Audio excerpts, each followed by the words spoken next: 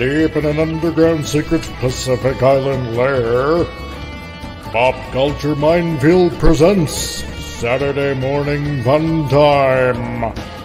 This is the Comic Relief Crusader telling you to get your morning cereal ready, because here we go. All right, it's Saturday Morning Funtime, and we're here. Delicious caffeine. Wouldn't it be weird if they put out a drink that just has caffeine and nothing in it? No flavor, just straight caffeine. Wonder how that would taste. When I'm drinking, it's delicious. So it is Saturday morning, and I was laughing during the whole opening titles because right before Bill left, he says, "Okay, I'm going to get myself off now." I'm glad. Did you guys hear him say that? I was just laughing. You're the most mature person here, Gary. I just want you to know. Whatever.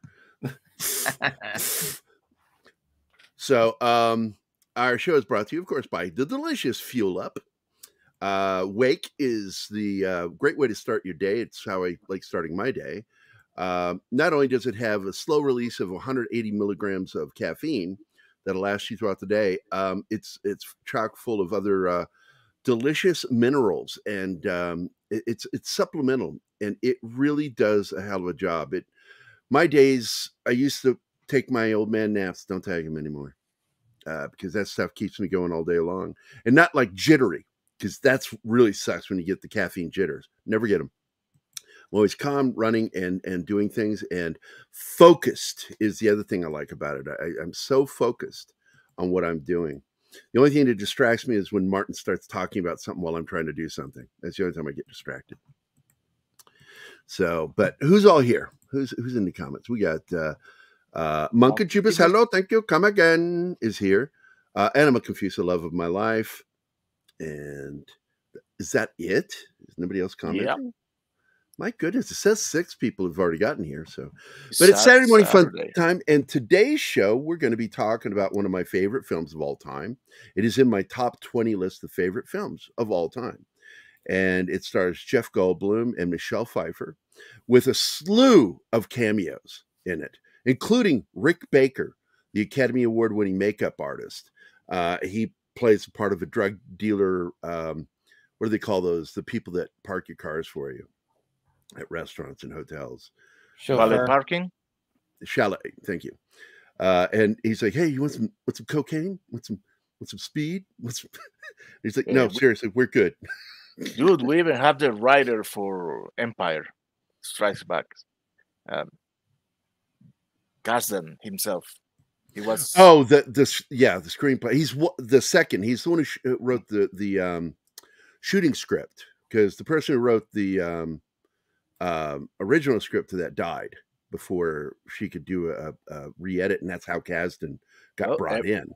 Everybody's pouring in now. We have Penny and Bush. Sean Estep. Oh, Penny's here. Bush is here. My good friend Bush. Good to see you guys. Christopher is here. DePerno. Hey, Chris, you're welcome on the show if you want to join us to talk about this movie. I love Chris.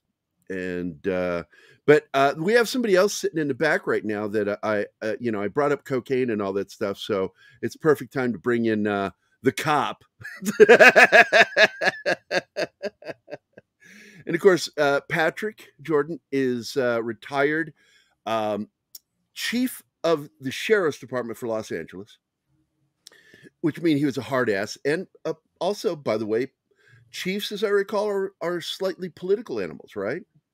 Yeah, well, you have to learn how to maneuver. You have to know how to maneuver politics. Yeah, not necessarily be. Those that were political. You have to understand the language, though. You do, and I think that gives you a really good step up on understanding how to talk about things and communicate about these ideas and what you fought for. And I do look at the blue line as the last blue line against some of the crime in this country. And we've got people in this country that are just trying to destroy that. And if they do, we're going to be in trouble. That's why I'm looking forward to the show, because I get to watch movies, talk about the movies, but then talk about how they relate to today. I mean, Boom, Dirty Harry baby. is absolutely, the first Dirty Harry is absolutely an iconic movie, but it also relates really well to what's going on. You know, rising crime, soft on criminals, tough on cops, kind of thing. And I get to talk about that. Of course, you know, you get a lot. I'm sorry. Read that, Patrick. What I? Oh, hello, cop. Okay. Yeah. It's our Well, that's good friend chief to you, buddy. That's right. We don't call the show your name. We call you the chief on the show. So it's Morning Coffee with the Chief. But I'm sorry I interrupted you, but I love reading some of the comments in the chat and seeing their reaction. You asked me about, because you've been trying to catch me using some bad language, and you just don't do it. And one of the things that so as some of the guys make comments about me, there is nothing anybody can call me that I have not been called before. When you're working in police work, you better be thick-skinned, because it's coming your direction. It's coming fast. If you're a little overweight, you'll be called fat. If you're a little bald, like I am, you get called a baldy. And as well as all those other nasty things that they get called you. So, and I'll get a chance to talk about that on the show as time goes on. Being thick-skinned, and some of these guys that overreact in some of these movies, like, what are they taking? You don't get to do that. But like I said, there's not much anybody can say about me that I haven't already heard. And by the way, have you ever watched Donut Operator on YouTube? Yes, I have. He comments on the crime stuff. I like his stuff. He does breakdowns of shootings.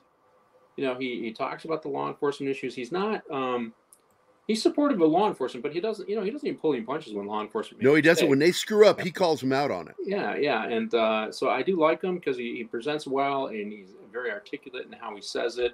And which, the thing about today, when we talk about law enforcement, common sense is not so common, right? With the mainstream media and how we look at law enforcement.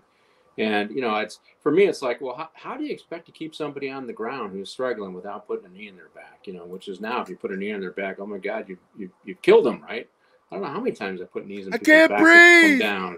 That's an eighth thing you're told to yell now. Remember when you were a kid and I had siblings, and you're wrestling, and you got the advantage on your sibling, and I can't breathe. And of course they're lying. They just want you to loosen their grip so they can get out, right? They go, ha, I got away. Ha ha, I win. Right. Yeah, so, I know. I watch that shit. And he breaks those down too on Donut Operator. I'm a big fan. And I'm not telling you you're full of shit, Monkey, on that comment. Where is it? Sheriffs also, where they're actually, I've worked closely with sheriff's departments, and a lot of times it has to do with uniform. It has nothing to do with them trying to look bigger. No, that's. But the fact is, they want to be intimidating.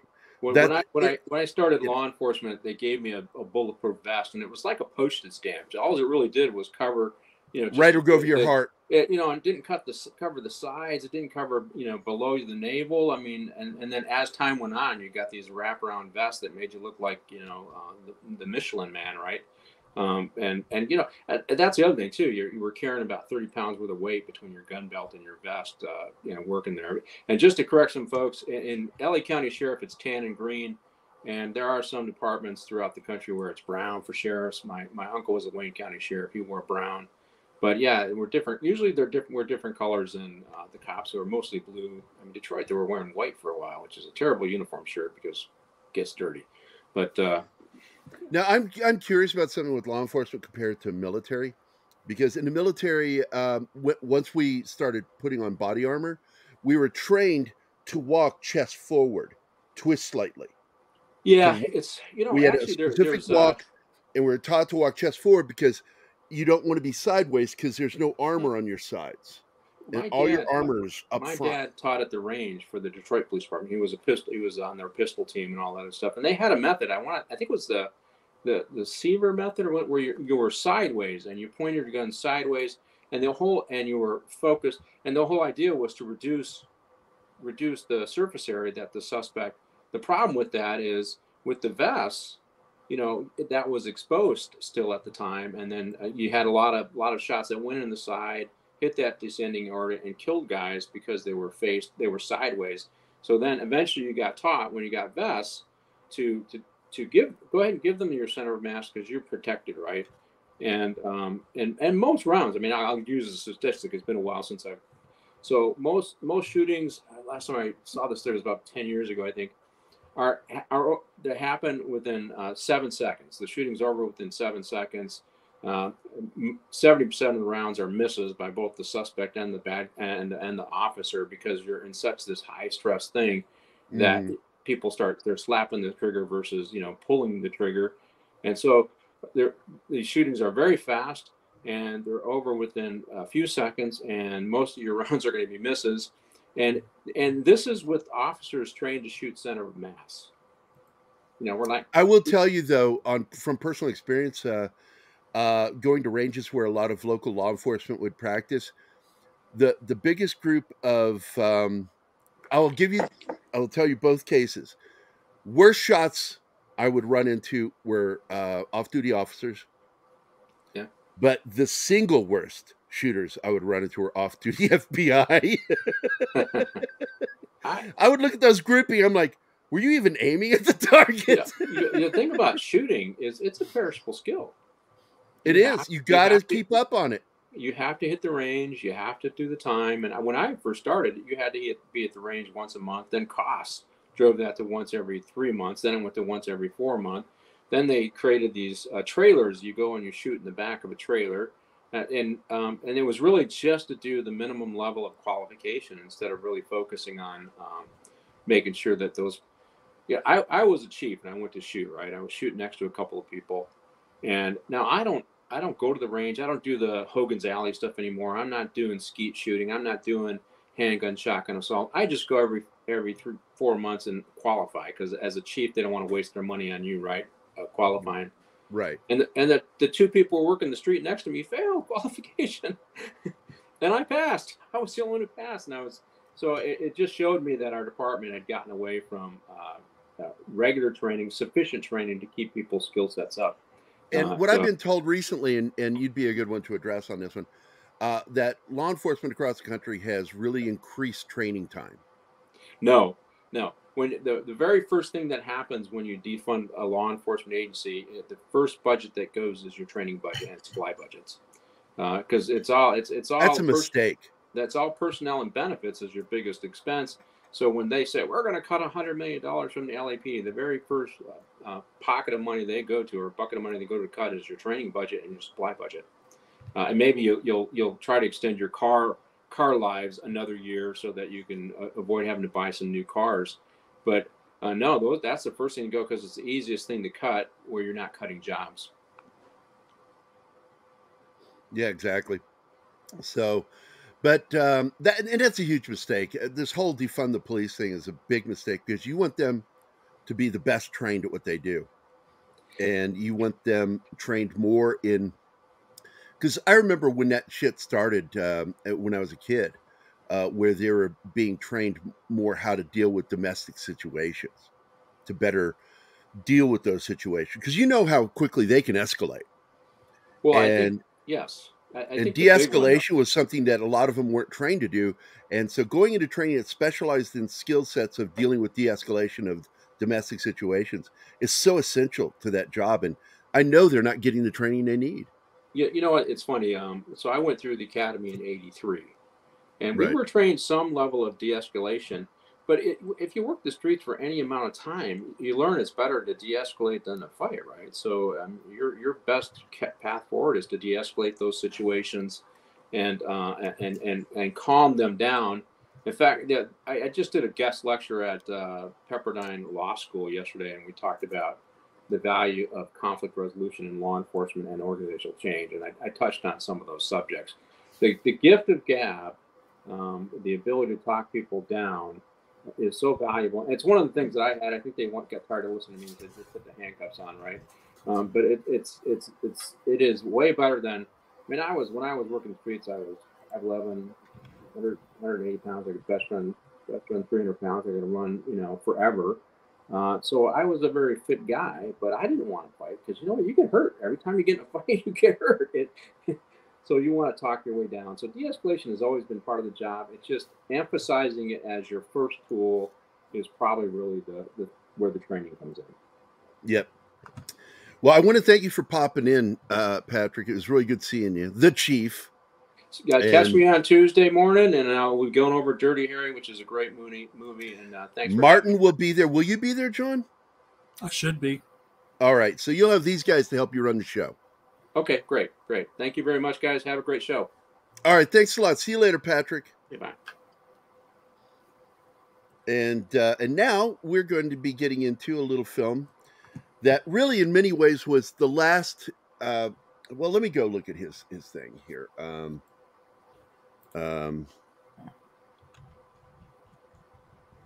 going to see if I can find his actual official last good film.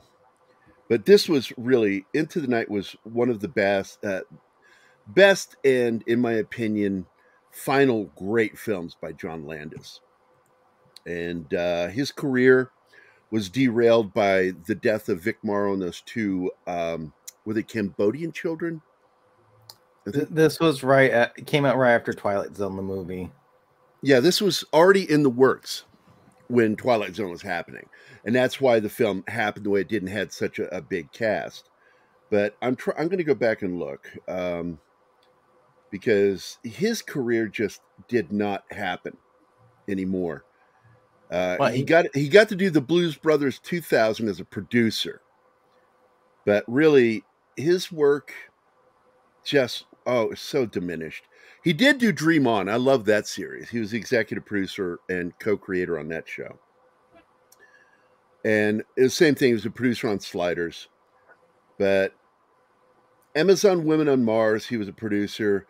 Again, it's like his work got really cut by the death of the cast in making Twilight Zone. But I'm going to hit director here now. Yeah, just a lot of small films, nothing big. Hollywood just didn't really want to work with him very much. There was another good film I did enjoy of his, Innocent Blood, but it didn't make very much money. It was low budget and almost an independent film. I don't know if you know the film. It starred Gabriel Byrne and what is her name? God, she's gorgeous. Anna Pagliard. Yep. Oh, it had Robert Loggia and Don Rickles in it too, because they had relationships with him. They were friends. Chaz Palminteri, great cast, but it just never became big. And I thought it was a great vampire film where a cop investigating a series of bizarre murders discovers a vampire who he falls in love with, and in return, she does with him. But past that, Oscar was another one I liked that he did with Stallone. But it didn't make much money. In fact, it flopped. Coming to America, I think, was his biggest thing, 88, with Eddie Murphy. But I'm not a fan of the film. I don't know why. It's a good film. It's well written. I don't know. I didn't find it funny. Three Amigos was good. But these are movies that he already had slated before, meaning that he was contracted to them before they were made. And that's what happened. The minute those films came out, in the 80s, you started seeing the slipping by the time the 90s hit. And his career was relatively over as a film director, which is sad because I like his films. I like him. I don't like his kid. Well, Gary, from what Eddie Murphy had said when he was doing Coming America, he's basically like a massive control freak. Yeah. I've heard that too, but he really got into every fights several times on Coming to America, and that's why people. And that might have hurt him too.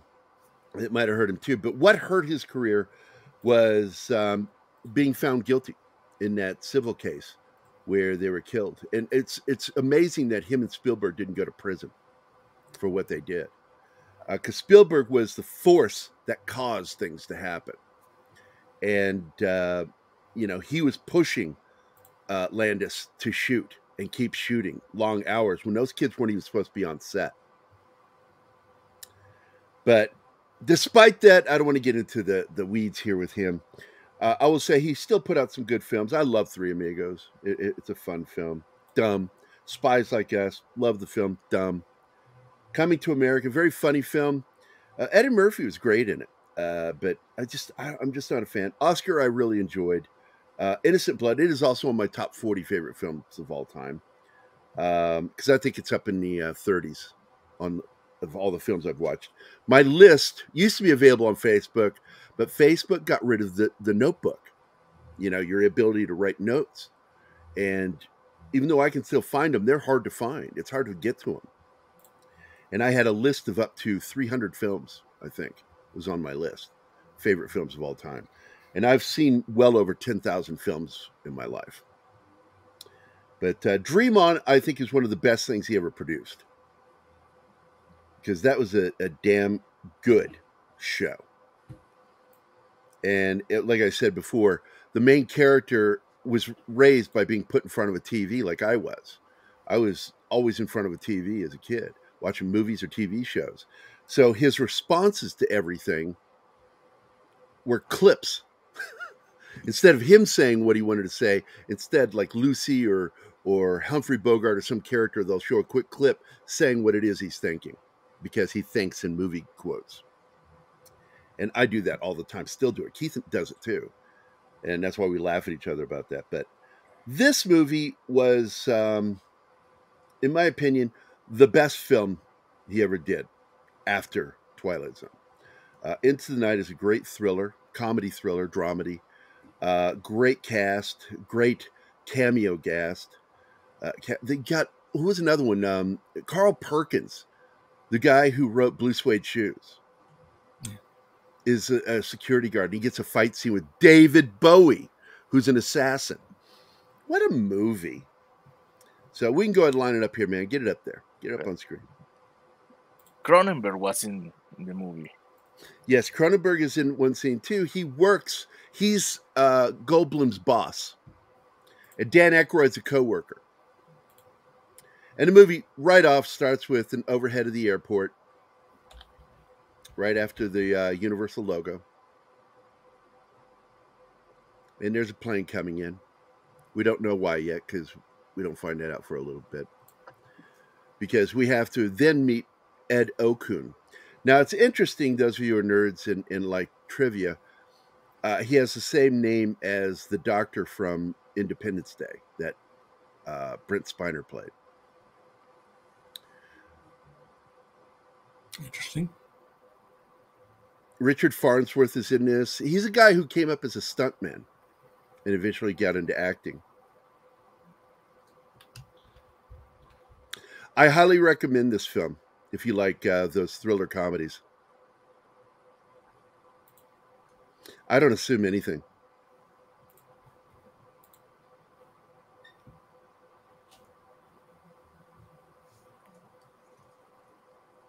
The fact is, the minute she's not liking something, I notice it and I stop the film or the show, because I know how to read when people aren't enjoying themselves.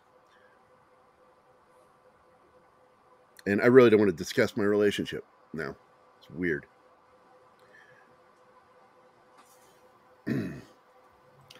Oh, that hurts. What does? The gas prices? Gas prices, man. Yeah. Our eyes are always drawn to those gas prices, man. Hold on a second. I'll tell you where you can see it. Watch. And you got to put the year after it. It's 1985, because there is another Into the Night, and it's not as good. You can watch it on YouTube for $3.99. You can watch it on Apple TV for $3.99. You can watch it on Vudu for $3.99. Amazon Prime for $3.99. Redbox for $3.99, and Google Play. You can watch it for $3.99. So it's not available for free that I can see, but it might be available on Roku. Hold on, let me check here. I'm going to click a link here. Nope, it's not available right now on Tubi. And I will check Roku. Let's see if it's available on Roku. Nope, not available on Roku. So there you go. It is available on those for, video on demand for $3.99.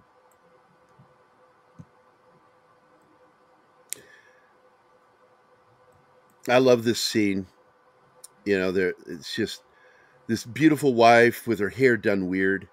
And Okun's character is exhausted. she's asking, would you like some coffee? And no, I'm good. And then she's like, oh, I got to get to work. He's my partner is coming here early because she does real estate.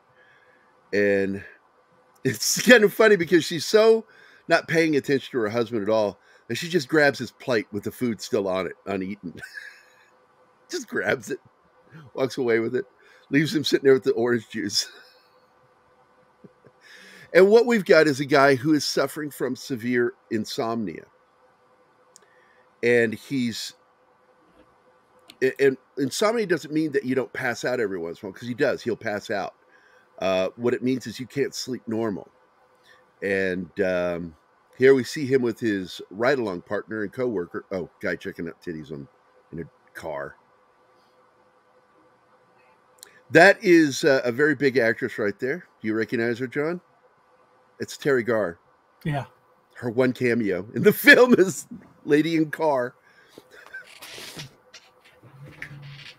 Landis calls in a lot of favors with people to get them in his films. And here we see Dan Aykroyd and him in his little Toyota piece of shit. I recall it's a Toyota. Yeah, and it's Toyota.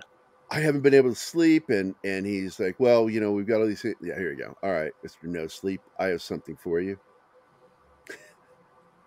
Actually, it's a Cinco de Mayo parade. Just the banter in this film is a lot of fun. Dan Aykroyd plays your typical guy engineer, rocket engineer, because that's what they do for a living. They're engineers.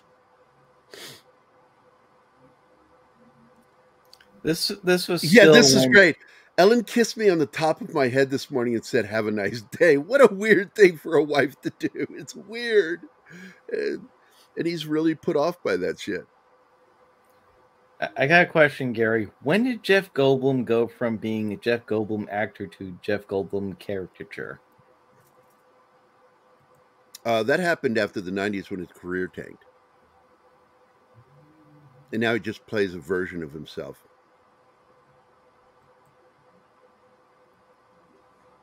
Yeah, I've never heard of a Cinco de Mayo parade either.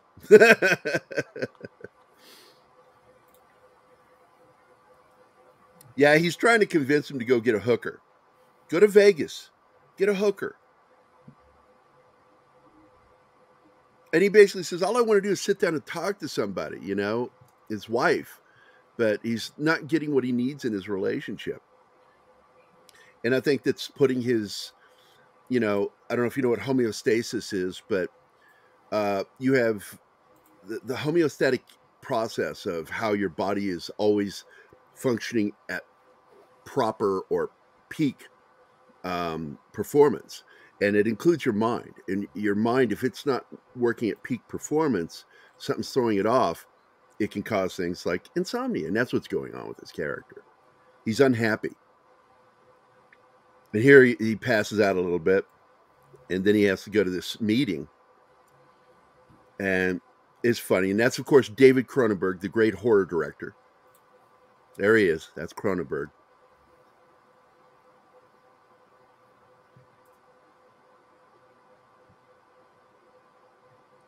And here's a point where he's so out of it.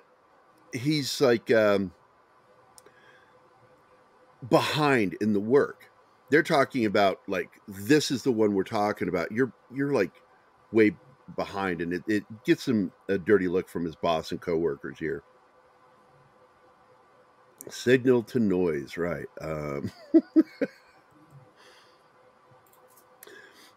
And, it's hard to get through this part of the movie and know where it's going. But what you're trying to show is how mundane his life is. He leads a very boring life. That's the whole point of the first act, is to show you how boring his life is. And here's they're kind of ostracizing him because he screwed up in the meeting.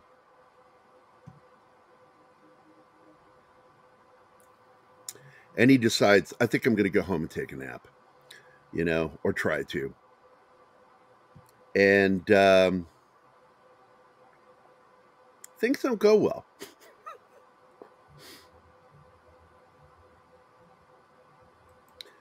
And now all of a sudden, that gives him a little bit of sympathy. His wife's partner's car is parked in front of their house. He's like, huh, it's out? Wonder what that's all about. What's that car doing here at this time of day? Maybe I'll go take a look in the window. This house still exists and looks pretty much the exact same to this day.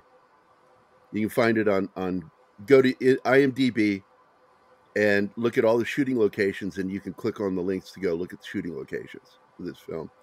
And of course, he sees them in there doing the dirty. Very good, Bush. It's called the setup. That's right. You're establishing what the motivation is for your character. And pretty much everything. It's sort of, they do the same thing in Total Recall. It's very similar in how they set this character up, the way the character is set up in Total Recall. You establish that he wants something better than his life, but he doesn't even know he wants something because he can't figure out what's wrong. And his wife is eating ice cream. And she's like, you sure you don't want some ice cream? It's really delicious. Well, at that point, he already saw her being unfaithful, so... Yeah, and he even asks, how was your day? Because he knows how her day was. And they show that Cal, I remember those commercials. Because we even saw some of those in Arizona. And I remember those Cal commercials. Like, it's Beetlejuice made fun of it. I'll eat a hog, whatever he would do. It was all based on that Cal Remington or whatever his name was that did the car sales. And they'd play those at Airman Phoenix. I loved those commercials as a kid. That guy was crazy. And this is where he decides, I'm going to get up. And what I think he's doing here is he's decided to fly to Vegas and do like Dan Aykroyd suggested and get a hooker. I don't know if he intends to have sex with her, but he kind of hinted at the fact that he'd just like to have someone that he could just unload on and talk, not just blow a load on, but, unload his emotions on. Unload his load. Yeah, unload his load. I made the joke because I knew one of you guys was going to make the joke if I didn't. And like I said, this house looks exactly the same and it's still there. And this is a wonderful moment of lost time that you get with insomnia. Because I've had serious insomnia. And where I blank out. And the cops pull up to him and go, hey, man, light's green. He's just sitting there in a daze.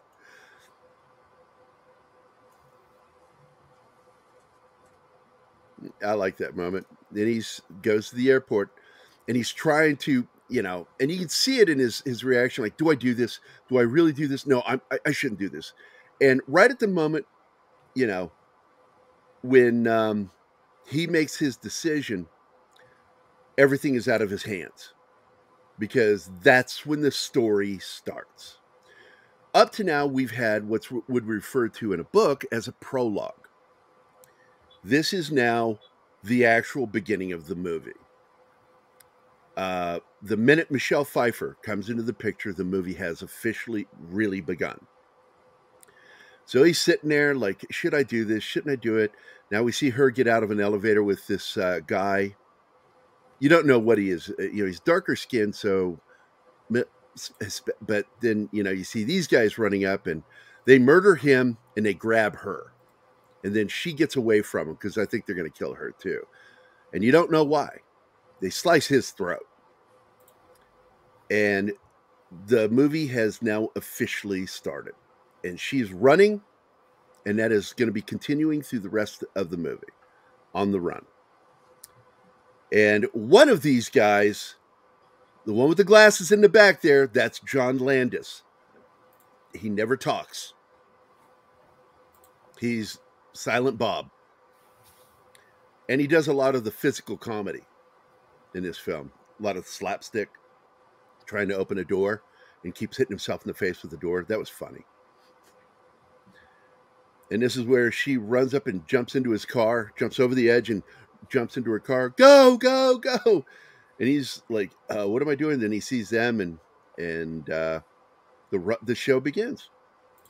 So no longer is he worried about, should I go to Vegas and get a hooker or shouldn't I?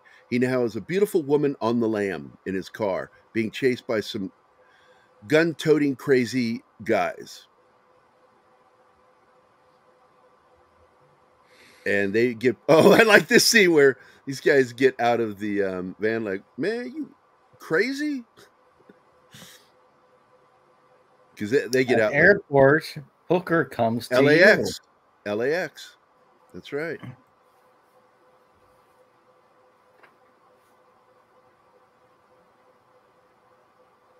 And they're trying to tell the security that something happened. And she's like, no, nothing happened. Just go. Just go. I just want to go. And because there's something that he doesn't know and we, the audience, don't know. And you'll find out when we get to the apartment scene. And I'll go ahead and let the cat out of the bag. Literally. She has the jewels in a package stuffed up her hoo-ha. Hidden in her hoo-ha. And he's never made aware of this. He's unaware of it the whole time. So it's a jooch. Her joochie. And she, immediately just, please, can you take me here? And she's kind of begging him to help her. And so he does. He's that kind of person. Hey, Wade. Cat back door. Yeah. Yeah, you got your one. Sparkly hoo-ha. And we had another from Monkey Jeebus. So we got one. So I got to play two. All right, let me get to him. No, she's playing the front door, not the... Maybe we only need like 3 stink bombs. You better give me the other ones. Okay, I drop these 3 stink bombs, smell out the joint, and slip out the back door. And one more. Here we go. Maybe we should get in through the back door. So she asked for him to take her to his yacht. He was very rich, played by Harry, and he's not there. And instead, we get Jake from Body by Jake. He's bodybuilder and trains a lot of Hollywood people still. This guy's in his 70s. He's still training actors. Your sound is coming. Yeah, you've become muffled. Charlie Brown adult. What? Okay, is it okay now? Yeah, still sounds. I didn't do anything to fix it. Now it's back.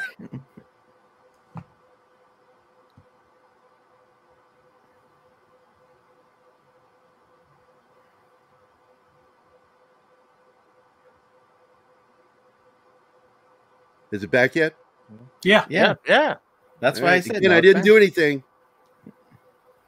Okay, Bart. It's just one of those things that happens. So he's telling her, don't come on board. You're not welcome here. And she wants to just, can I stay the night? And he's going to be a dick about it. No. Well, he has his orders. Well, there's really another reason. Yeah. You'll find out what it is. And he's not that great an actor, but I do like Jake. He's a good guy. He's very helpful with people. He's very good with his fans. And he's been a professional bodybuilder for 40 years. No, 50 years. 50 years. So she has to go back to the car. And now we find out why. He has a girl on board that he wants to do the naughty with. He's like, hey, baby, it's your turn now. Take your shit off. Oh, it's Monkey Jeebus. Which one? Both of them. I That's always right. knew he was a boob. If Monkey Jeebus is a tit, he's 2 tits. And then they show up to spoil the party. Now, is that a Nissan logo or is that Toyota? It's a Toyota. Okay, so it was Toyota. I think it was the same model of Gung Ho. Ah, yeah. That's a movie we should do too. I love that movie. I like you. You make me rough. What a great line. So now they're tearing the yacht apart looking for something because she was there. Sit down.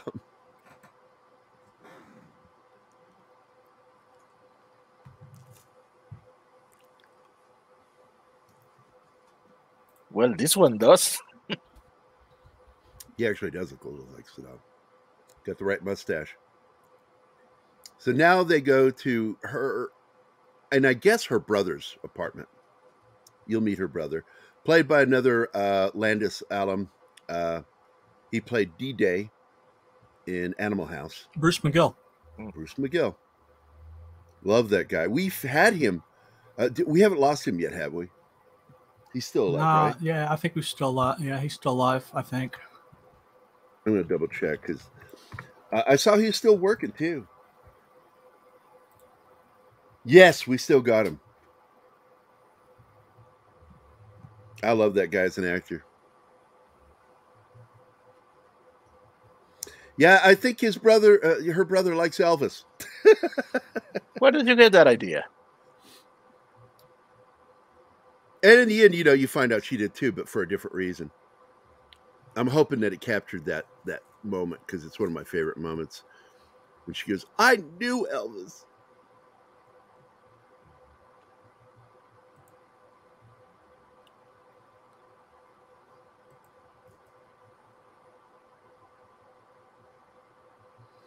She's in the other room, changing clothes, and that's when we get a glimpse of her. And he's checking out these old photos. It's really neat.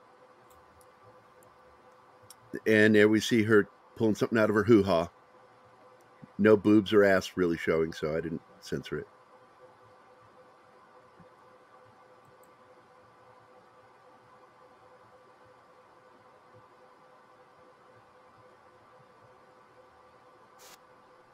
And I didn't have to censor that one because she walked by nude.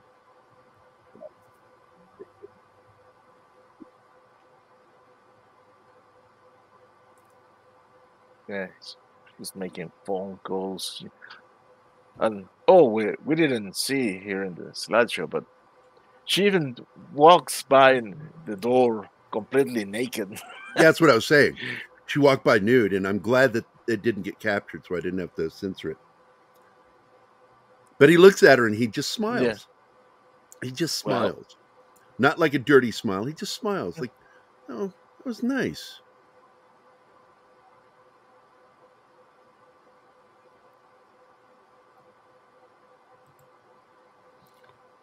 We've got some more people that have popped in. Let's see. Slasher Fred is here. Hey, Slasher Fred. Zach's our good friend Kyle. How you doing today, buddy? Peter Vinkman Fanside is here. Hi, Vinkman's girl. Keely Chow is here. Let's see. Andy Morrow. Andy is the great inundator of my time on Facebook because he messages these great memes at me. Just constantly sends gifts and memes. Shit, I love it. Zacharat315 is here. Greetings. James Andrew Morrison. The Memes of Distraction is here, man. Hey, good to see you. We hardly see you anymore, man. Hope you're doing well. Real Wade Nation, of course, is here. Our good friend Wade. And there he is, McGill. And he's an Elvis impersonator. I couldn't figure out if he's an impersonator or he just dresses that way. I couldn't figure out. He's an impersonator, a professional impersonator. And it leads to one of my favorite moments when he's, he lent out her car. And she goes, "That's a $50,000 car." And he says, "It was a gift to you." So, like, that somehow devalues the value of the car. And he's just shitting on her, calling her dirty names and stuff because she left him high and dry when she left the country without telling him where she was or giving him money for rent and all that shit. And I like that. You drive a basement Toyota, right? Yeah. And then when he's walking out the door, she goes, "You forget, I knew Elvis." And he gets mad and throws something at her face. Says, "You didn't know him, you just fucked him." And I was like, oh, that's Actually, most fans would like want to know that person for having had sex with the king. That's funny. I mean, fans are weird like that. Scott's here. What's up, Scott? I thought you guys were out. It is, what is it? Recycling day when they take everything to the recycling. Saturday. And now when he starts to leave, because he's had enough. I'm done. I want to go. He spots those guys are there. We're back. Yeah, that's Scott. We're back.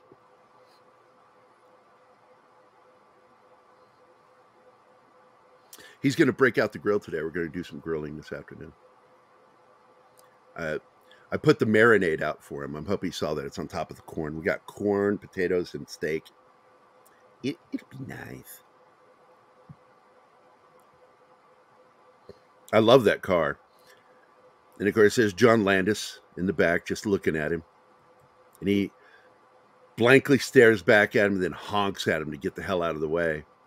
This is brazen as hell.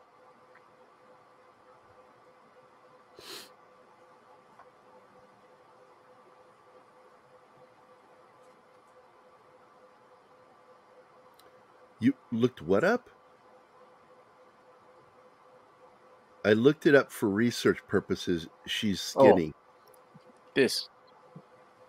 Oh, well, it's a sad thing. You know, there's a lot of pretty women without asses. It's sad, but true. What is her name? She's one of she's one of the main characters in Archer. Black comedian. The one that plays Lana? Lana, yeah. She's made an entire routine about the fact that she's like the only black woman on the planet with no ass. She's got a flat ass. And she's telling him, I don't know who those men are.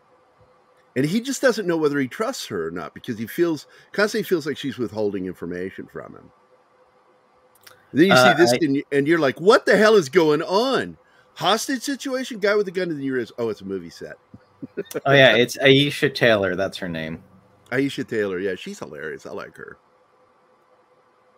She took over as the host for Drew Carey on Whose Line Is It Anyway?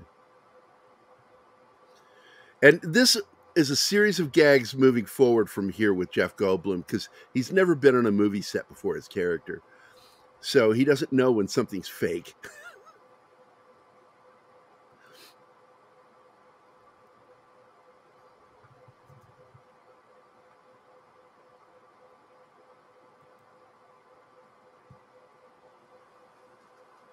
And this is an actress friend of hers, and she's going to try to go stay with her down on the beach. Here comes the first gag.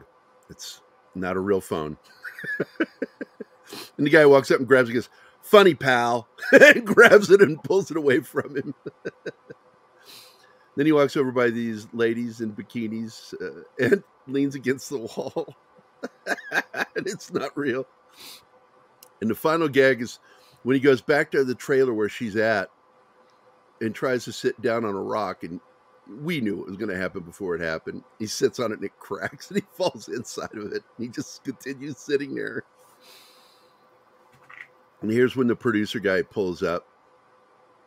That's going to be...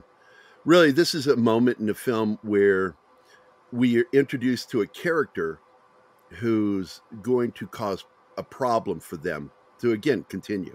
But we'll meet him later, again, because he doesn't like her.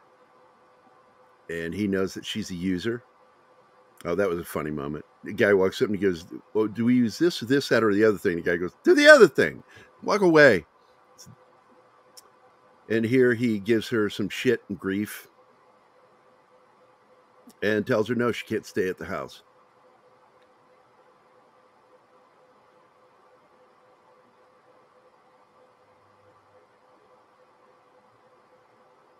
So she's got to deal with that now. She's been rejected from staying there. She's got nowhere to go. She's probably got $1 million worth of jewels on her.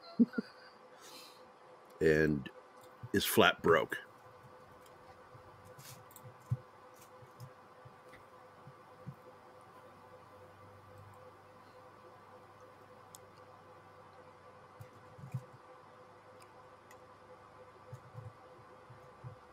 Yeah, she gives her The coat, the and it has the stones. jewels in it. Yep. And she put it in a secret pocket of the coat. Oh, yeah, and this is when she calls Jack, the rich guy, and his wife answers. And, of course, she's also being obtuse. So she keeps hitting walls everywhere. Real walls. Well, proverbial walls, not literal. Real fake walls. Yeah, real fake walls. Jeff Bloom's. He's already done that gag. Yeah, that's why I brought it up.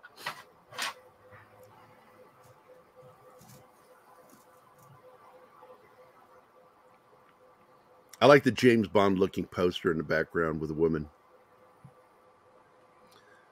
So again, he's stuck with her. Yeah, because they couldn't call for a cab. They were ousted by one of the production assistants by order of the set producer. Who we met, the jerk. Mm-hmm.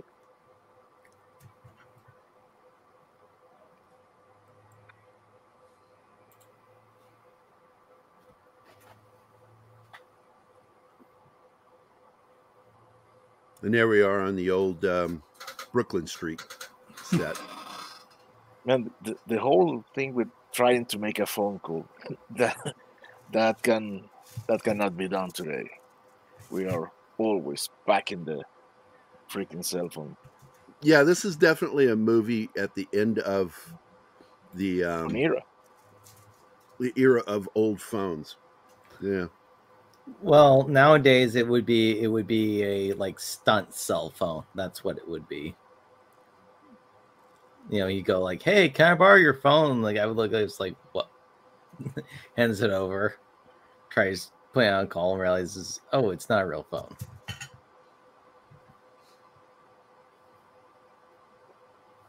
And here's Yeah, where it's got she start to talk. It's got one of those lit up. It's just a lit up printed screen. Yeah. She tells him that what she was doing and with whom. And Yeah, this the is when guy she finally confides in him the truth. that she was smuggling jewels. Her friend got killed, but because the guy was her friend. It was from the overthrow of the Shah of Iran. So now we know we're dealing with Iranians.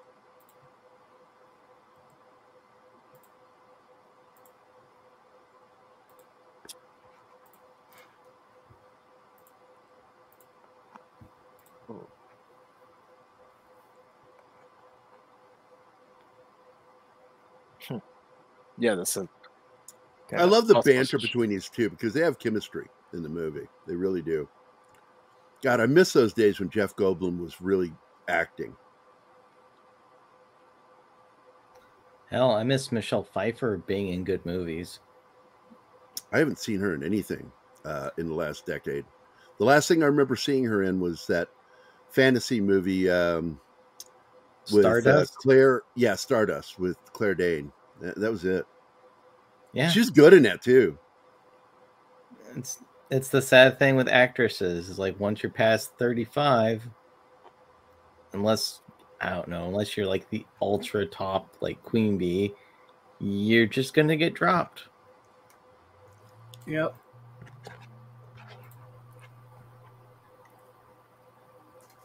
But we are seeing more and more older actresses get work again. So that plus some of them think ahead and save up and start investing in their own productions, create their own production company. Yeah. And that way they guarantee themselves work. As long as that production company is profitable. It also helps them that the upcoming generation sucks. Like, I've not seen a lot of good male or female actors coming up. Like, by the way, that's Paul Bartel. Another cameo by a funny actor. Very comedic actor. Little tiny spot. There we are in front of Tiffany. By the way, it's always bugged me. They call it breakfast at Tiffany's. It's not. It's breakfast at Tiffany. Grammatically, that's how it should have been named. I always thought that was funny that A great writer used bad grammar. Oh, Keith is here. If you want to have fun, put the writings of Hamilton through the Hamilton correction. That little online thing called Hamilton that's supposed to correct your grammar. Put Hamilton's writing into it and watch how many things it tells you is wrong. This is a great scene. This is when we get a lot of cameos in these follow-up scenes. This scene, if I recall right, this is this is the casino. Keith, did you become a car? Oh, I'm sorry. That's okay. What's up, buddy? No, it's Into the Night, baby. You know, one of my all-time favorites. Yeah, see, it's not just me, man. The music videos alone make this a film worth There's watching. Carl Perkins. There's Carl Perkins, the guy who wrote Blue Suede Shoes, man. Did they already have the Jim Henson scene?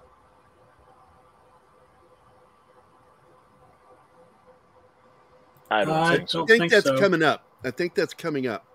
Gary, here in just a few moments. We should go to break. Oh, is it time? All right, let's pause this thing. Yeah. All right, man. We will do our station break here for KGRA. We will be right back in just a minute. Hi, guys. This is Gary from Pop Culture Minefield here on KGRA, and we're leaving for our first break. I hope we survive. Did you know 75% of Americans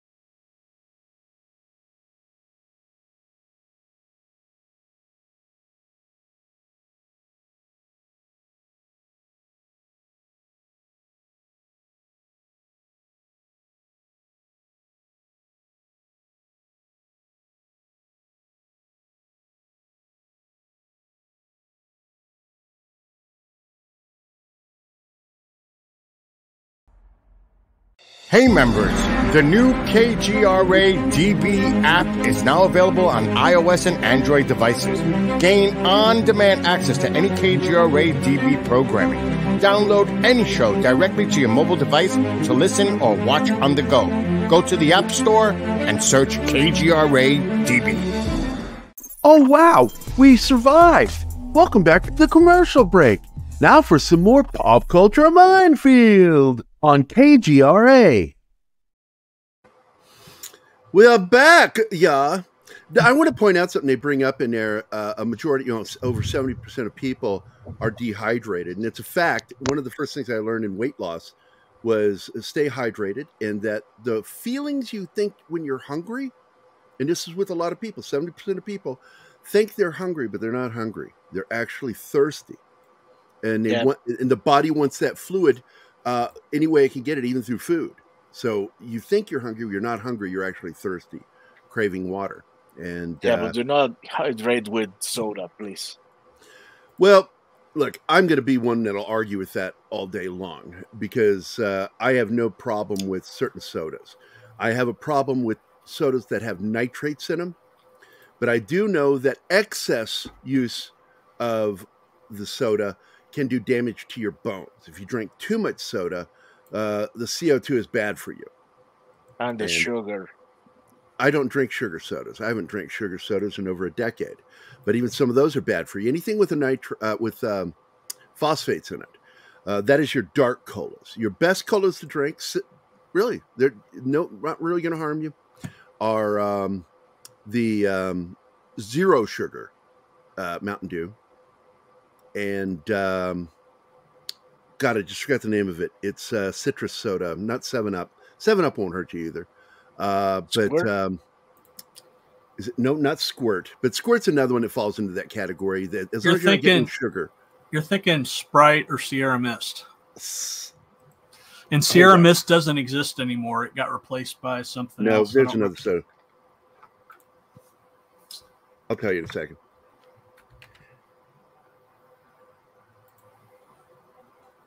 There is a soda made with grapefruit. And I forget the name of Fresca. it. Fresca, thank you. Oh, Fresca. Fresca is another one. These are the sodas that I like. But I'm not allowed to have Fresca anymore because I take lisinopril hydrochlorothiazide for my water retention and for blood pressure. And you cannot have grapefruit if you're on that medication. So I haven't enjoyed that in over 20 years. Motherfucker. So back to the movie. I can tell you it's a matter of life and death. And he's like, you know, all right, I'll pass your information on, but he threatens to beat his ass, you know. Here we go in this scene. Roughs him up a little bit in the bathroom. And there's a funny moment in the bathroom when a guy comes out of the stall. And then a moment later, a girl comes out of the same stall, straightening her clothes out. You know, Hollywood, man. They're not doing drugs in the bathroom. They're having sex. There she is. And he just, you know, I love the fact that he plays his character so well of being a fish out of water. It's just not natural to him, none of this. She's out there by the phone waiting. And I think that's called a settee, as I recall, right? That chair, that cushioned seat. And that's the guy she's trying to get a hold of. And he apparently has the connections. There's Jim Henson. Yep. You need to get off the phone, sir. So now he reaches out to help her. She's gorgeous, period. Yeah, Bush. And now we see the Four Stooges. And he walks right by the clothing store where they're getting fitted. And this leads to a great slapstick moment with the door. Because apparently they have trouble with doors, their characters.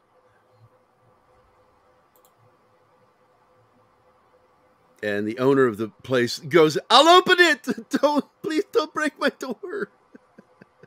They go running out with guns and they lose him. They don't see him anymore. And this is the David Bowie scene out in front of Tiffany. There's David. You're very good. I've been watching you since you left Caper's yacht, you know, and Goldblum's like, I am? He has no idea what he's talking about because Bowie thinks he's a pro. He's just some guy who hasn't slept. And Melville, of course, is the Frenchman, the bad guy. One of the bad guys. Everybody's a bad guy. Shaheen is a bad guy. She's Iranian or Persian and wants the jewels. I love that. Would you open your mouth, please? He puts the gun right into his mouth.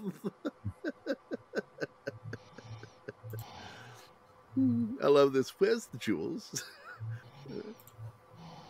You're very good. You're really good. This is just a good movie. It's just a solid movie. The writing is so awesome in this. The dialogue. He goes, can we help you? And he goes, I think you just did. Because it caused the bad guy to walk away. This is one of the films that I think helped to inspire the movie After Hours. You know? Yes, and it's very similar. And that one's Martin Scorsese's take on the exact kind of same story. Fish out of water, guy out in a city he's not familiar with, even though he lives there. Seeing the underbelly of the city. And of course, a lot of people don't know that that's also a Cheech and Chong movie.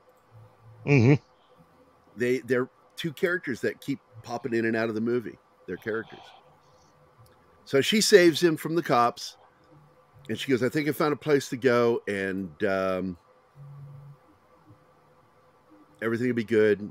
And she offers to pay for his ride or whatever he needs, and he's like, "No, you're safe now. That's all I care about. I'll find my way back home." I think by the time this movie comes out, both Michelle Pfeiffer and Jeff Goldblum had been in Hollywood for about the same amount of time. Now, there's an actor I talk about all the time, one of those black actors who made a career playing cops. Mm-hmm. And one of my favorite roles was as the cop in Fright Night. Mm-hmm. He was really good in that. I mean, his scene in that scene is one of the best scenes, one of the top 10 best scenes in that movie. Stop listening to kids. That's what he ends up deciding in that movie. This one, he's the doorman. A lot of cameos in this movie, man. A lot. Yes. Yes. Because it was not in, for some reason I didn't see it, but we got Rick Baker in there too. He has a great moment when they're pulling up to the movie set. Mm-hmm. Offer some drugs. No, these are a lot of these cameos are friends personally of the director. Yeah. You know. Oh, I said, you know, he pulled in a lot of favors for this movie with the casting. Terry Garr is crying in a car. That's it. No dialogue, just her for a moment crying in the driver's seat. That was it. And I'm sure that old guy looking at porn in his car was probably somebody too. I just don't know who it was. Let's see. He liked doing that. David Cronenberg is his boss.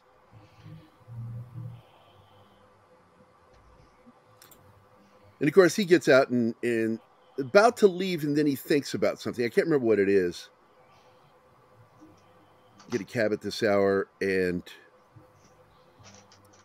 he just, for some reason, I forgot to give her something. And he's like, "Oh, you can leave with me." And he goes, "No, I'd like to give this to her personally." And he goes up to the apartment. And I love this scene. I love the way Landis shot this with a TV in every room.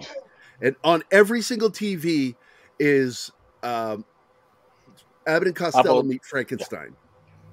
No, it meets Dracula, I think. No, it's meets Frankenstein and Dracula and Lawrence Talbot / Wolfman, played by Lon Chaney Jr., even though that's not his real legal name.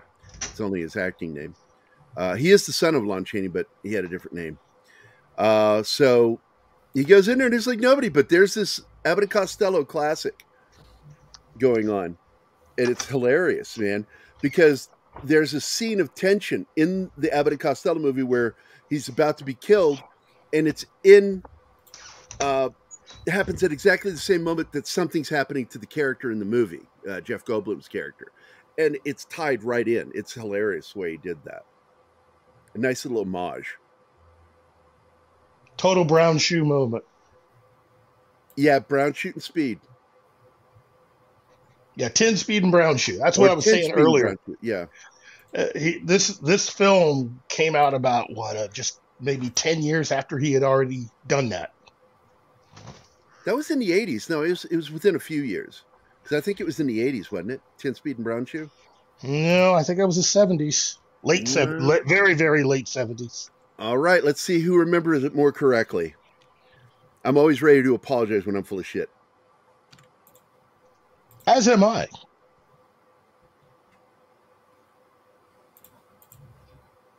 $1980. We're both right. It was right in between us. And there's that movie. He stops to even look at it. I love that. He stops to look at an Abbott and Costello movie on one of the big screen TVs. It's like, where is she? And this is when he gets the big reveal in the main bedroom. And you see bodies on the ground. People are dead. This showed a lot of range as a director for Jonathan Demme. That's what I say it right now. This is the best film Landis ever made. Don't you mean Jonathan Demme? Demme? He didn't direct it. Landis did. What are you saying? I'm not sure what you meant. Who? Hold on, I'm checking on something.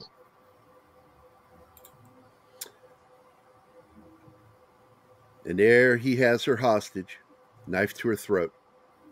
David Bowie. You don't mess with David Bowie, man.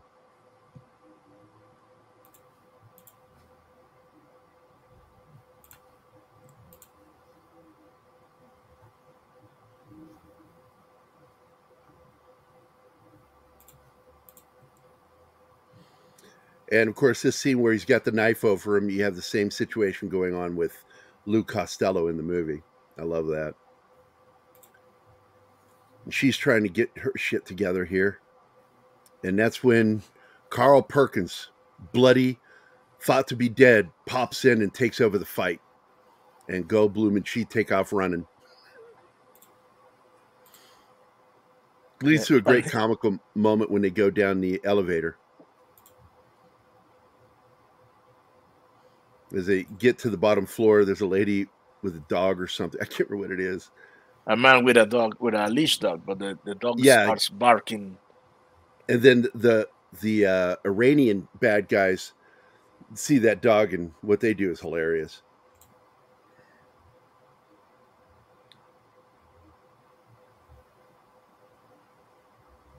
Jeremy Irons. Wasn't Landis in the cover? No, that was Jeremy Irons. Cover of GQ, back when GQ was a legitimate magazine.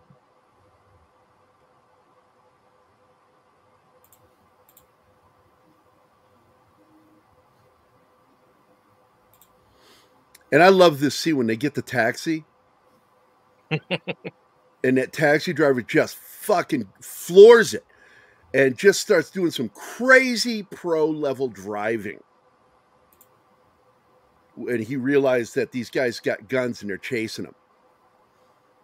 And it is one of my favorite moments in a movie ever, of this taxi driver just floors it and takes off as clearly a pro driver, and just starts doing some crazy shit, going into a parking garage to lose these guys, outwitting them in the garage by going up so far, then flipping and turning back around and going around the other way while they're still going up. And he's leaving. Just insane chase scene. I love this scene. And they're constantly yelling at each other in Iranian. It's so funny. And when the taxi driver finally gets him to safety, he just stops the car and yells, "Get the fuck out of my car!" And they're like, okay. And they get out, and then he drives off. I love crazy moments like that in film. They did a weird one like that in another movie called Life of Brian. The whole alien scene is one of those breakaway moments where you have this insane chase scene that just abruptly begins and abruptly ends, and then it's like it has nothing really to do with the rest of the film or the film itself. It's just something that happens in it. And this is where he tells him to get the fuck out of my car. And then they go to this restaurant. This is a real place that doesn't exist anymore. I don't even know if the building still exists. It lasted for 70 years. And finally, in the 2010s, it was sold and never reopened. And then I think they're planning to tear it down. This is a classic restaurant in LA.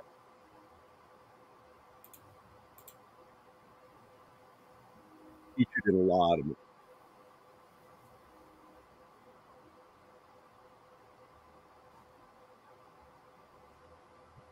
And these two, I love these moments in the film where they're just talking in between all the action and drama. What's the next step? What are we going to do? And so she's figuring out this is what we need to do. And so they begin to form a plan, how to end all of it and get out with their lives. That's the hardest part. How do we do this and also survive? Because now he's in the middle of it, whether he likes it or not. He's part of it.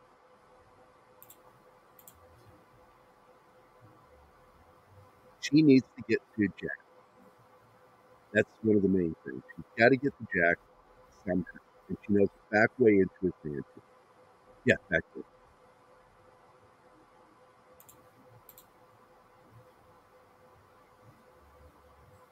Yeah, she's basically explaining how he helped her when she wasn't making it as an actress.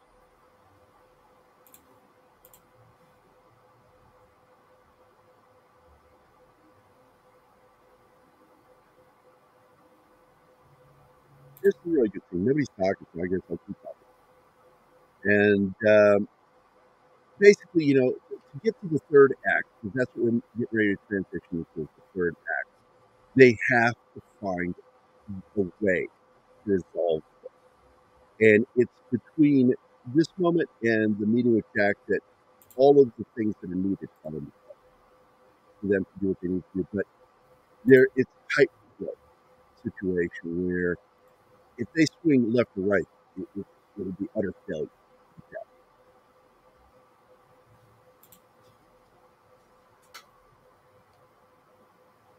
Any thoughts, Keith?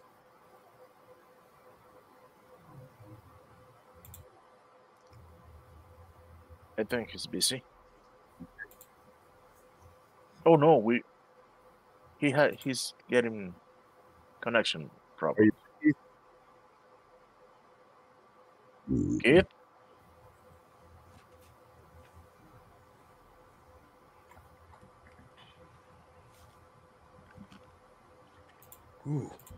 The two double dip French dips and a New York pastrami and no Mexican. Oh, nice.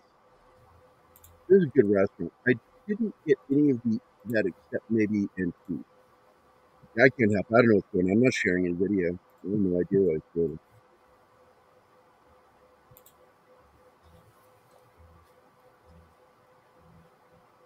Yeah, it's kind of weird. I'm looking at Jeff Goldblum, even his profile picture, just him being the caricature of Jeff Goldblum. It's not Jeff Goldblum.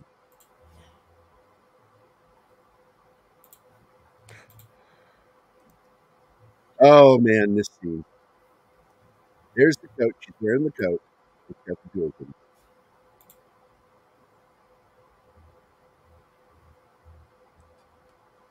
Oh, Scott picked up the home phone. Yeah, I don't think there's a landline in this house.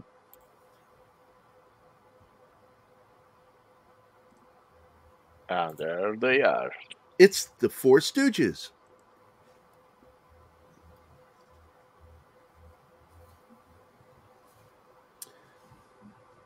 Always menacing. Not much to say. Heads back to her apartment, and of course, the place is trashed. They've been there.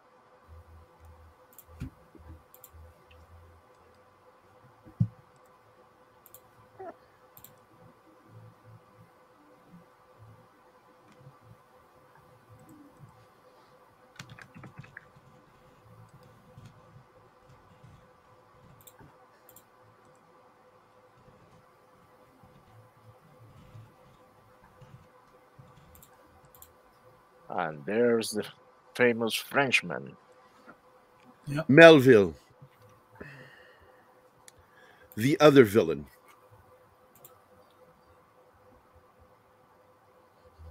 Landis doing his typical thing of not saying dialogue and throwing shit around. He's watching him tear apart his awards. I like that. He has a Golden Globe and he pulls the globe off of the statue. Then she tries to run for it. And here's the scene that you were saying before, that they start. Yeah, he opens the door, slams it into his face. They pile into him. He pushes him back, pulls it, and slams it into his face again. Finally, gets angry at it and shoots the door. And then doesn't even want to bother. They have a troubled door, man. They don't even bother with the sliding glass door. He just picks something up and throws it through the window, and they kick the glass out. The neighbor's like, well, that doesn't seem right. Honey, maybe we should call the police. They're drowning her in the ocean. And I never understood why they just didn't take her back to the apartment. Why they drowned her. I never understood that in the scene. Was there a purpose for them killing her? Well, maybe he's it's easier to kill her than to be watching for her. Because they were just going to leave anyway. Once they were satisfied, they just leave. So I just thought, why didn't they just take her back up there? It's the one moment in the film that kind of bugged me. And Melville here is just basically threatening her, and she says, you know, the worst you can do is kill me. And he just basically says, do you like Ed's character, Mr. Oakham? You know? And she's like, oh, okay, you're going to threaten me with his life. Okay. So they pull up in front of that house, and the cops are there now, that producer's house.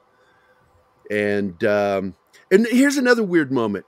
They seem unaware that she's dead, or he does.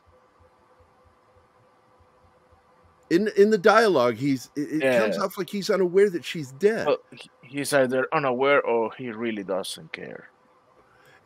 I would get it if he didn't care, but it was really weird the way the lines were written, that it comes off like he's unaware that she's dead. And none of the cops say anything about her being demised, because that's why they were called there, was the assault on her on the beach. So, and all she wants is that coat. So she eventually says, can I have that coat? And then this young highway patrolman or sheriff or whatever he is, deputy, she asks him to escort her out. He just doesn't like her. The detective with his coat off. You know who that is, right? No, I'm waiting for you to say. That's Kasdan. Yep, Lawrence Kasdan. There you go. A lot of like every single character in the background or something, there's a potential of them being. Yeah, oh, I recognize him. That's a young Kasdan. Each one potentially is a cameo by one of his friends. Yep.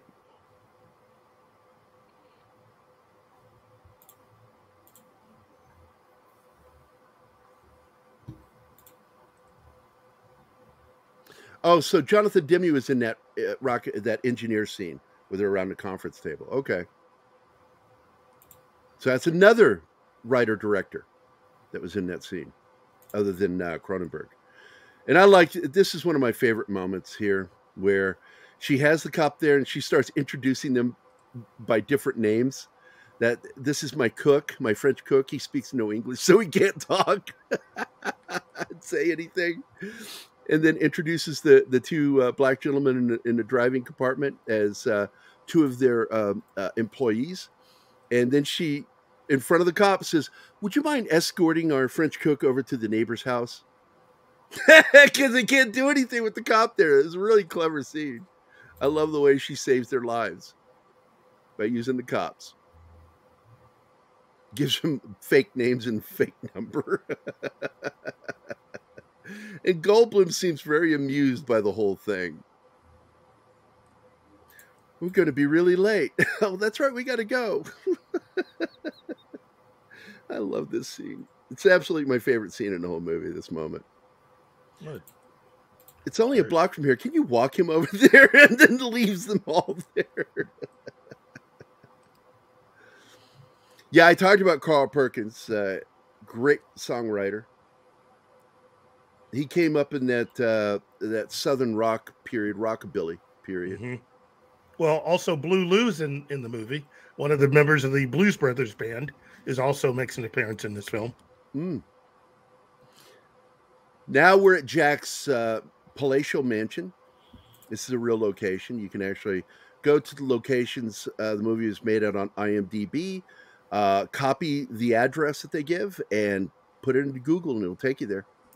You can actually go check out these locations yourself. I do it all the time. I love it. Just don't actually go there. That's stalking. Well, if you go there, immediately leave. Don't hang out there. It's not like you're home away from home. So now we find out there's a drainage line that she's been able to sneak in and out of the mansion with. And I like this moment where she says, and then you just open the gate when it gets dark. We had to wait here till it's dark. So they wait till it's dark. And finally, when it comes, they go to open the gate, and he can't open it. And then she opens it. And he says, you're a lot stronger than you look. She and Michelle Pfeiffer and her sister Dee Dee are both in the movie. Dee Dee plays one of the hookers. Oh. Oh, he wakes her up, putting his hand over her mouth. That always goes over well with women. You speaking from experience, Gary? No, but I just tell you, women do not want to have someone put their hand over their mouth, period. For any reason. That's asking for trouble. I think the only thing I've ever done that came close to that was when my ex-wife was sleeping. I took a squirt gun and squirted her across the rose into her nostril. Wow. Shot water right in her nose. Zoe's mother just squirt and then turned back around and she's like, like, what the hell happened? And I'm like, you okay? Oh, man, I love this place. And it's a real location. Like I said, they shot on location of this palatial mansion. It's a way of saving money.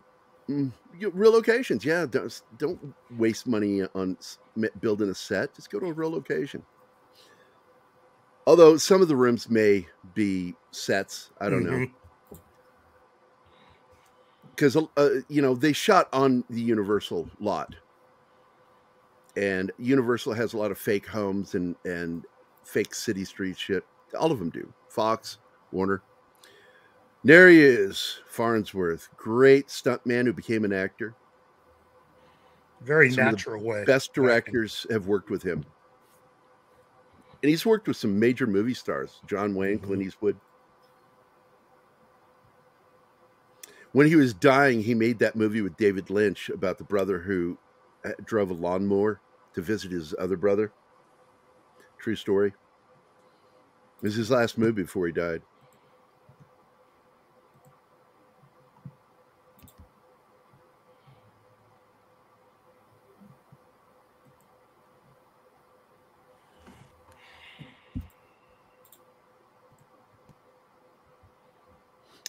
I have. This is interesting. Keith, can you take over for a second? Martin? Sure. I just lost visual. Hold on. I'll be back. You know, the thing about this particular film, I first became aware of it because MTV had a contest where they would fly you out to go to the world premiere of the film and give you a whole lot of money to spend some time out there. And I remember this was a film that my twin brother and I really, really enjoyed. I mean, we really enjoyed this movie. I have no idea what it was. Just suddenly my screen disappeared. But Farnsworth is one of my favorite Western actors. Great actor.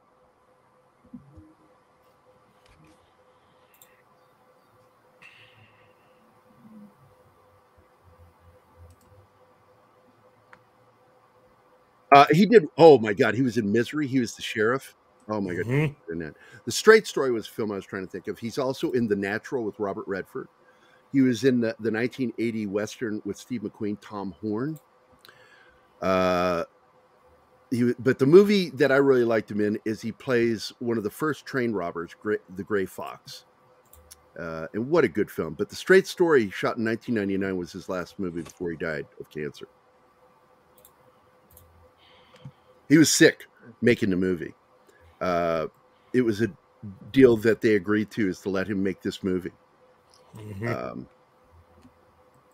Because, a lot of people in Hollywood, filmmakers and actors, love Farnsworth because he was such a great guy. And like I said, he came up as a stuntman. He worked with Yakima, I forgot his last name, Canute, Yakima Canute, the great stuntman who did the Under the Wagon train that was used for Raiders Lost Ark with the truck. He worked directly with him, worked with John Wayne in the early days. Oh, forgot. His wife. Oh, Vera Myers. Yeah. Yeah, from Psycho. Yep. She also was a regular on Columbo. There he is again, Jake, with his neck brace. Any car, and that's the car that he picks. And she picks the car from the wife. The wife's car. Vera Miles, great actress. Buddy by Jake. Yeah, you remember. You know who Jake is. Mm-hmm. And according to what I read, he's still training people. He's in his 70s now. Still doing, runs his own gym. Mm-hmm. Still training celebrities. And he's not an actor. He really isn't. But he was one of those people that was tightly knit into Hollywood and had a lot of friends. And Landis was one of those friends. Well, that plus the fact that I think they had just launched his Body by Jake about 2 years prior. So they started doing the infomercials. He was becoming known to quote unquote regular people. And, it was hard to escape those commercials after a while. Oh, I remember, man. It was around the same part of the same period of time as the Dianetic ads. Remember that? Yeah. Body by Jake. This is where the plot begins to move. There's not really been a plot so far, but there's now a plot.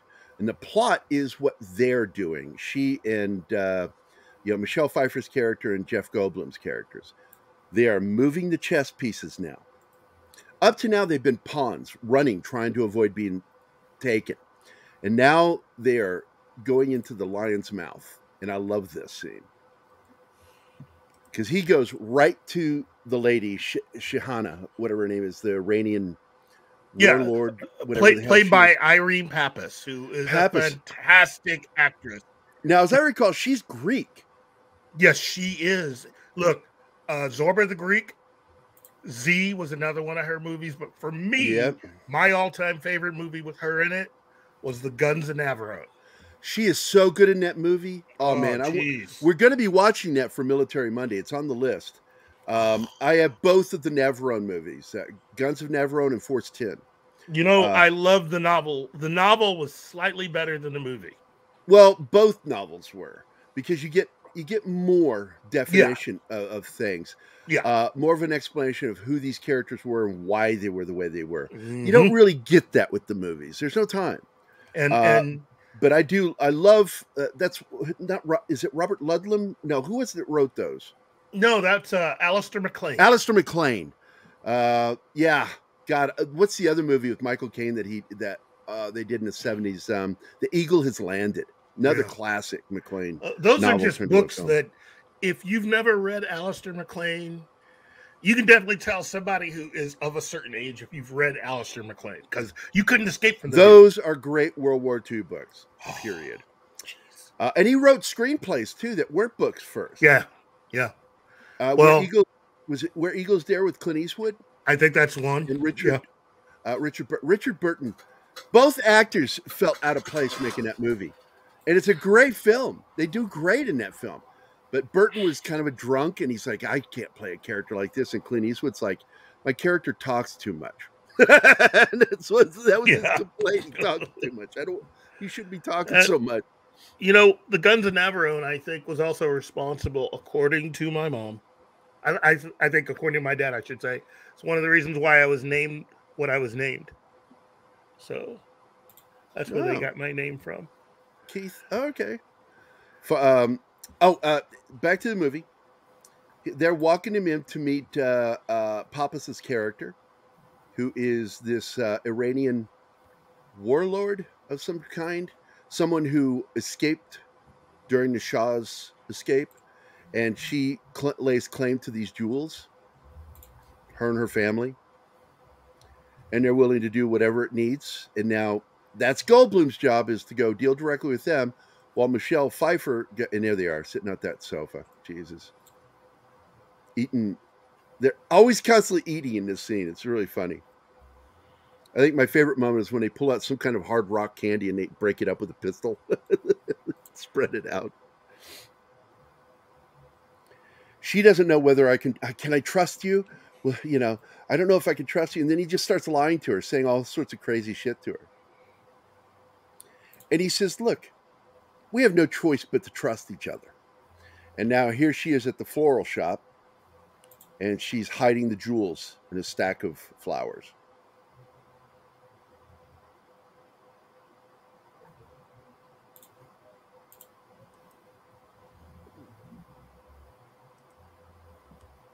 And of course, he's laying down the plans of how this will work out. And again, she just doesn't trust him. And she was just a beautiful woman in her youth. I still think she's really gorgeous, even at this age. Yeah. Well, again, I tell people, if you've never seen the movie, The Guns of Navarone, watch it. And of course, like he brought up, Zorba the Greek with Anthony Quinn. And Z. And she is a great Greek actress. And here she is playing an Iranian. But they're so close culturally that you do have that mixture where clearly they cross the lines between countries or regions. And so she tells her, okay, well, I've done all I've had to do. Thank you. And she leaves because the jewels are theirs. They're planted where she wants them. You know, and Goldblum is just, he's so tired that he just feels like there's nothing to lose here. He says that I'm Jack's son at one point, long lost son. He's just messing with her. But in the end, he makes it clear to her, the truth is, you know, basically, we have to trust each other here, or there's nothing. You get nothing, and we get nothing. Here's when they break up that rock candy. The pistol. He pistol like a hammer. He pulls the hand. God, look at him. Wow. It's ridiculous. Landis really landed the physical humor because a lot of people don't know that he was a stuntman and he loved doing stunts in his own movies. And every film he made, there's a little thing here or there. It was his Hitchcock thing, where Hitchcock liked to be in his movies. He liked doing a gag in one of his films. And I don't know if it's in every film, because I don't remember it in Oscar. But he does it in a lot of films. In American Werewolf in London, it's very similar to what he did in Animal House, where he gets knocked back. And in this film, it's almost the same kind of gag. In the scene on Piccadilly Circus, when the bus wrecks, he's the one thrown through the window of a bookstore. And in here, it's the same thing happens at the airport. A very similar gag. I don't know if he's showing off or just having fun. I don't know. It's one of those.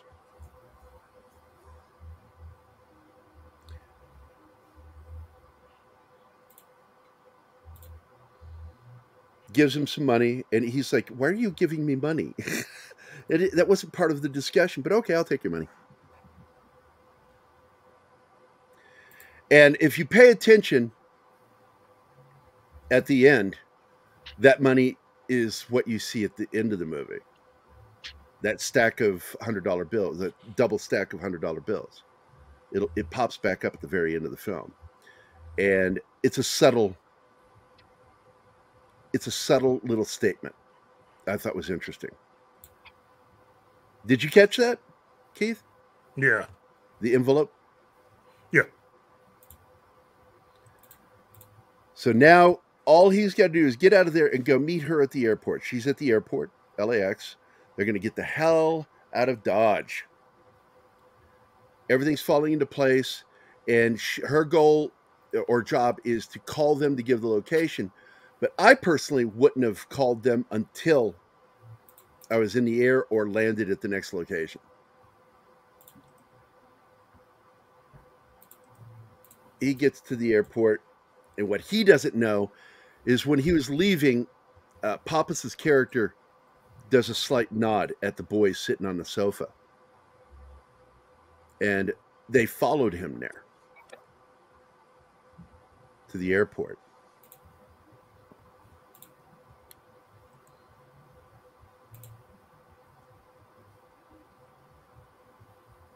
So he shows up and he goes, let's get out of here. And she turns and runs for the phones. And he's like, what are you doing? She goes, I have to make the call. And it's like, that was the wrong time to make the call. We're going to miss the plane. Yeah, right here. And she makes the call, tells him where the jewels are. And then they get on the flight. He hurdles the rope and she has to go around. And of course, the minute they get comfortable, they're told there's a delay. Everybody needs to disembark the plane. And the minute they disembark, you can guess who's waiting for him. Because they followed him there.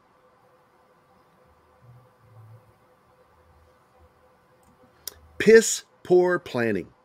The 3 Ps. Get you in trouble every time.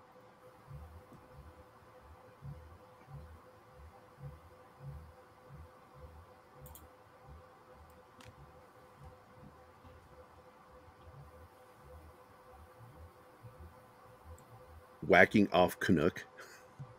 That's funny. Rules are rules. You can't stay on the plane. And there they are all smiling at him. Yeah, we got you. And every single bad guy is now here. You know, Melville is there with his henchmen. Goldblum sees him and says, now what's going to happen?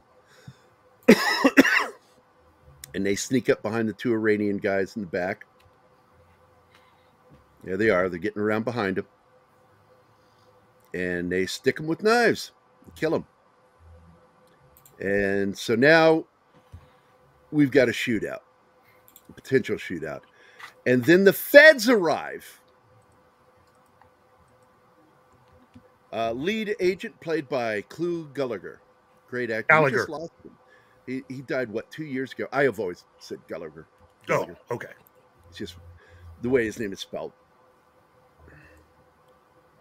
There's Landis' stunt, where he gets shot into the magazine rack. And then this lone gunman is left. He's all by himself. The brothers are dead. And there he is. There's Clu. And Goldblum just walks up to him. He says, you know, you're a maniac. What are you doing? You know, and all these guns are aimed at him. This is like one of those stressful moments. And Goldblum's like, maybe you can help me with my problem. Why can't I sleep? Why is my wife sleeping with someone else? What's wrong with me? And the guy just smiles at him when he asks that question. Just looks at him, just for a calm moment, he smiles at him. You know, and it's such a really dramatic moment in a comedy. And he takes the gun off of Michelle Pfeiffer and then shoots himself. And I don't know if the guy understood him or just understood the tone at which he was saying it. The compassion in the voice made him realize my brothers are dead. Everything is over. You know, and just kills himself. So now the FBI take him to the Ramada. And she says, maybe we're dead. He goes, they don't take you to the Ramada when you're dead. There's no Ramada in hell. And she, of course, finds the jewels that were left behind for her and immediately is busted by the cops, the FBI. They're taken into this room at the Ramada. And this is one of those great moments with bureaucrats where you have FBI agents who don't really serve any purpose. They're just bureaucrats. They're not real agents. They don't know how to talk. And Clu's character just shuts him up. You know, he's just, I got this, go. And they are left, they get to wash up here, and then they're left all this money by Jack. I'll wait for it here because I do like this moment when Clu came. They dumped this bag of money on the bed, and there's Clu, And he doesn't know what to make of this whole situation. I don't know what's going on here, why this favoritism is being shown to you. And that's where he tells the two agents to excuse themselves. Just get out. And he's like, I don't know what's going on here. This is untraceable money. It's yours, but you can't leave this hotel for 24 hours. Do not leave this room. You must not leave this room for 24 hours while we're basically cleaning up everything. And he's really thrown off by this. And then you can see a little bit of annoyance with him when, they're like, is there anything else? Is that it? And his character turns around and grabs some of the money and puts it into his pockets. He stops before leaving. He looks at him and goes, who the hell are you going to tell? And he walks out with some of the money. I like that moment. It was great.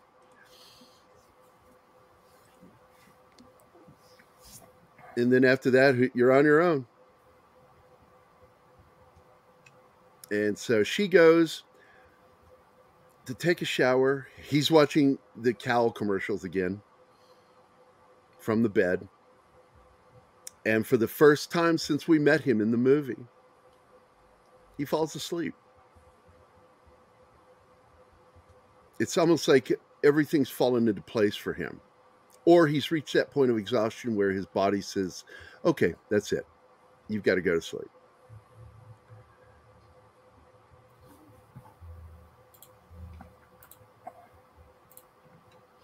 No gratuitous scenes with Michelle Pfeiffer here. We got that one nude moment early on. That's it.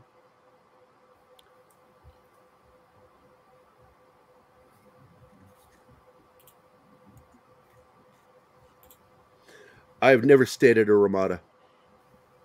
I wouldn't. I'm a Days Inn and Holiday Inn guy.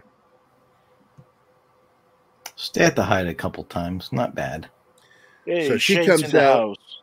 Hey, my buddy Shane Moore. What's up, Shane? Wusul's niche. He's speaking, of course, Ojibwe, Chippewa. And this would be the entire reason you would do the movie. Michelle Pfeiffer kissing you. Yep, she gives him a smack, and he is sound dead asleep. Ain't nothing waking him up. And then when he does wake up, the money's gone. What? What? Yeah, great anime moment. What? Little cigarette ad in the movie. There you go. She's nowhere to be found. He sits down. He's trying to figure out what's going on, and then he sees his jacket. And there's an envelope sticking out. So he grabs the envelope. And so you understand, she took all of that money. That is the 2 stacks that were given to him by the Iranians. She's saying, this is my money, that is your money, is what she says by that action. I thought that was interesting.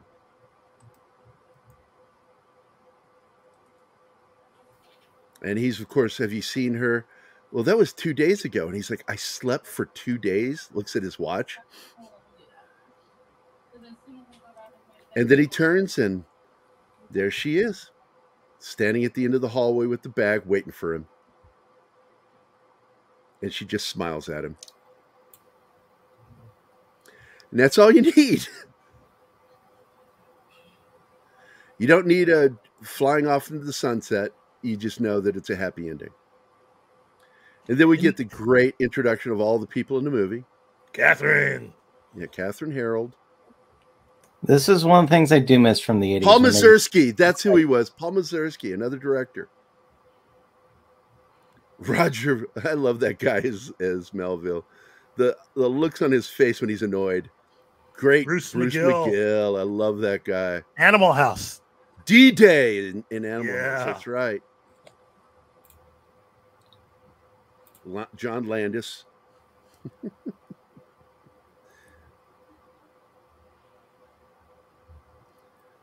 And of course, I love that Landis ends his movie, and I left it in here at the end, right there. When in Hollywood, visit Universal Studios, ask for Babs. And what is that from, Keith? I know. say? Animal House. Animal House. Babs was one of the hot-looking girls in the sorority because she went to work for Hollywood as a tour guide.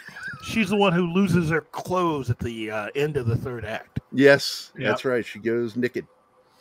That was a lot of fun. I love that movie so much, man. It was a good film. I dated a girl named Ramada. What a weird name.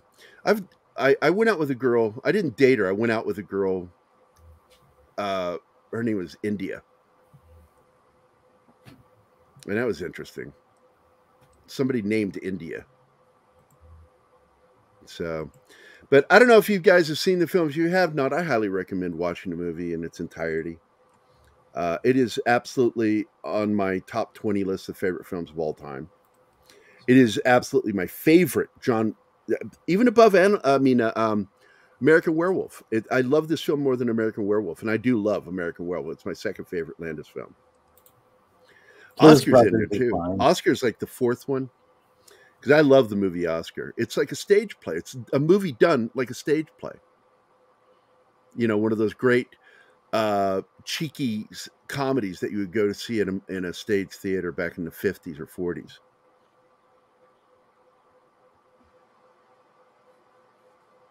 Oh, you were lying for comedy. That's okay. I wasn't. I actually went out with a girl named India, but I didn't go out with her.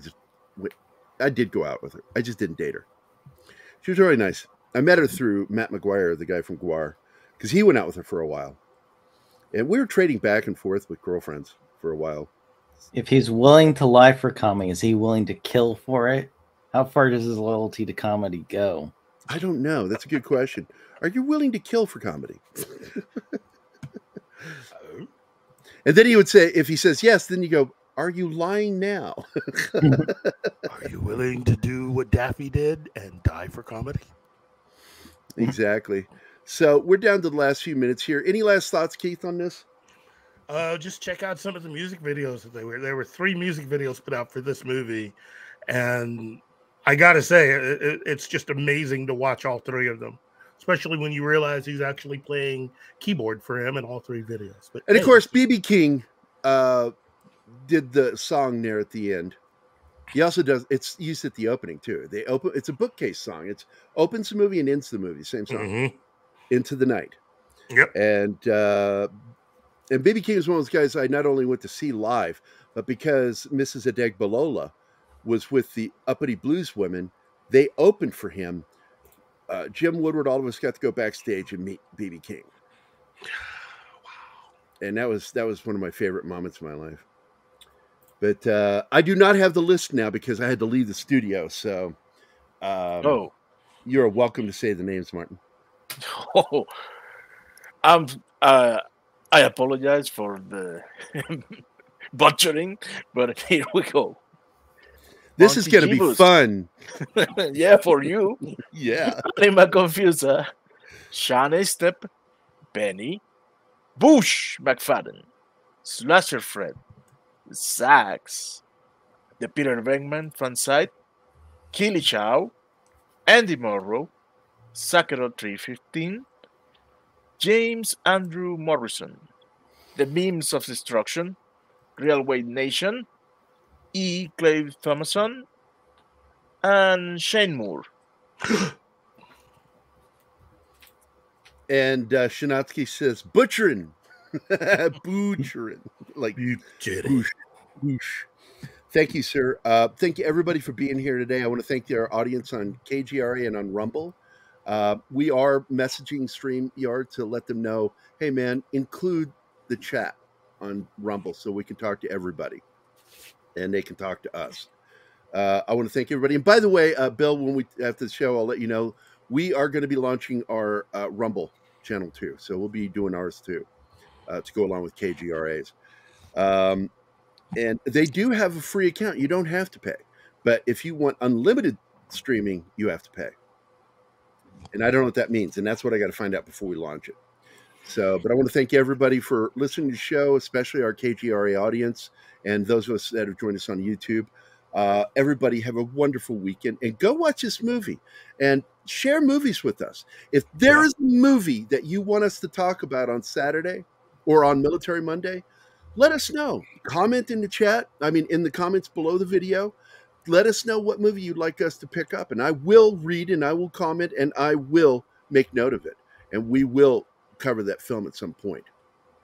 And if it's a really good film, sooner than later. So, but I want to hey, Clay Thompson's here too. Porky's, absolutely classic, but we already covered that one on Toxic Tuesday.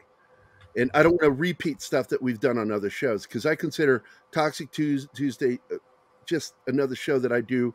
And I hate repeating myself. I hate repeating myself. I hate saying the same thing the same way in a different way, but still saying the same thing. Bill, save him from himself, please. Because redundancy is something I'm not into. Have I found like multiple different ways of saying the same thing? And that's why we love him. Hey, I want you to have some of that in honor of me, Boosh. I love Fresca and I miss it. I've not had it in 20 years. That makes me mad because that's a great soda right there. I consider it better than Mountain Dew when it comes to flavor. There's no caffeine in it, but it's a delicious soda. With that, everybody have a great weekend. Be sure to comment, like, subscribe, and share us out to your friends because this show is only going to make it because of you guys. It's not us. We're just having fun. Have a great weekend. Godspeed. Those sons of bitches. Ma, I'm doing a show.